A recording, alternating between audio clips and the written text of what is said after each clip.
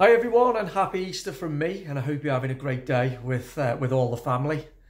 And on that note, if my little 2-year-old nephew may come running in here at any point, so if he does, then apologies for that.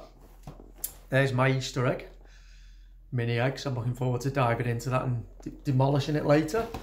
And yeah, a bit of an Easter message of hope, really. I don't want to go all religious on you. I'm not a religious person. But what is the story of Easter? Obviously a story of, Jesus rising from the dead. And I think it can be symbolic, like many stories in the Bible, the original stories of, what it is to be human, of human existence, really. And I think that it's quite emblematic, really, the story of Easter, of something tangible I see happening as I look around. And as I say, I'm not a religious person, but I do believe in God, in a higher power than myself.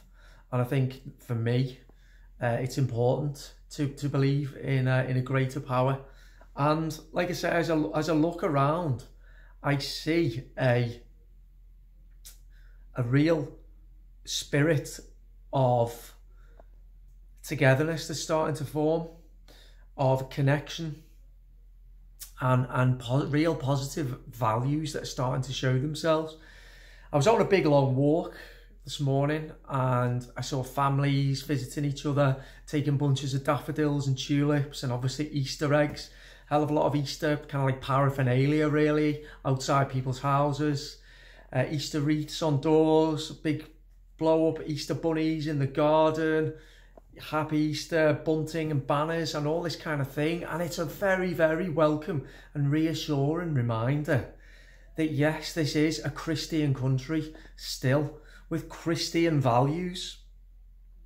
And that is so, so important for us to be able to celebrate and to be able to feel comfortable in celebrating. And I am feeling a lot more optimistic recently. I really am.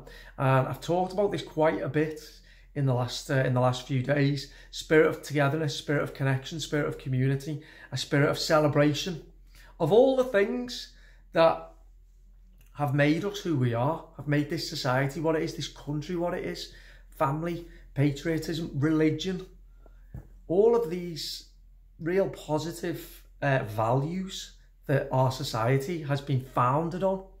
And I see a resurrection of those values, and I can see it, I can feel it, and it's absolutely amazing and uplifting and invigorating to see. Now, this is alongside the separate movement of those who are choosing to be to live lives governed by fear all the time.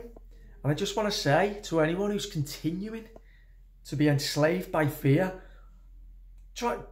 now's the time to break free, surely. Embrace what is positive, embrace optimism, embrace hope, togetherness, community, connection. Go and hug your family. Go and socialise.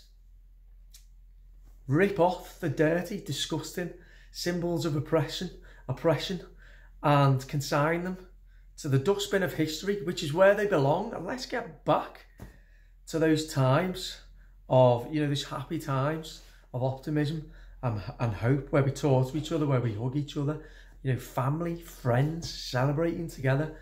I am seeing it now, and it's absolutely brilliant to see. And the more and more and more people that, that can realise that what we've lost and what we've decided to throw away, that we can take back right now.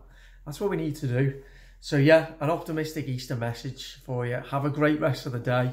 Like I say, I hope you're spending it with family, and I hope you're having a great time. Enjoy those Easter eggs, and I'll speak to you soon. Okay, bye-bye.